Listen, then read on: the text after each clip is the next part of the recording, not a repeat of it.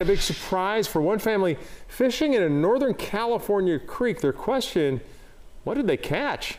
At first, from the looks of it, they thought that the fish might have been a piranha, but we did speak to California Fish and Wildlife, and they say, while it's not a piranha like you see here on the right, it's likely not native to our region. This all happened at Dry Creek, just near Dry Creek Community Park. Not a place you'd think you'd find that kind of fish.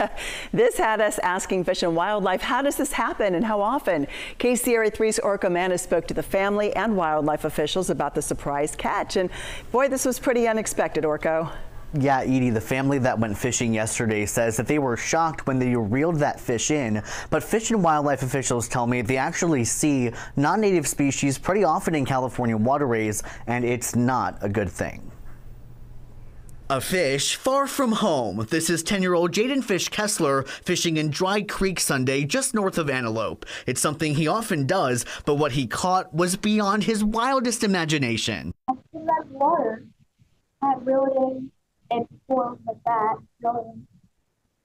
I thought it was a giant bluegill. It turns out it was a big fish with teeth that led his family to think it was a piranha. I was on the more downstream, so I couldn't see, so I ran down and I was like, that's a piranha, and I was like, what the heck? The youngest of the bunch had a different idea. I was like, that's a pacu.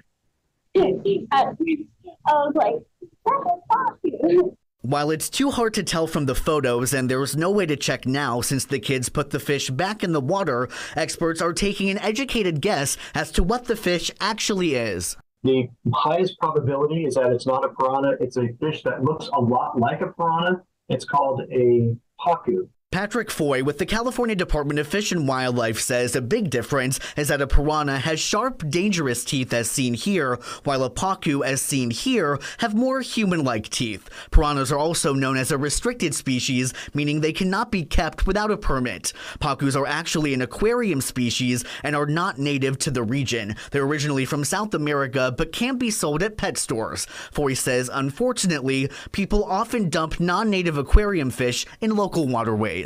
Invasive species are a problem throughout California. Foy tells me the dumping of these fish happen quite often in California, and when non-native species like pacus get introduced to the ecosystem, it's really bad for the fish who are supposed to be here. They're an exotic fish that could potentially compete with native California fisheries and potentially outcompete them.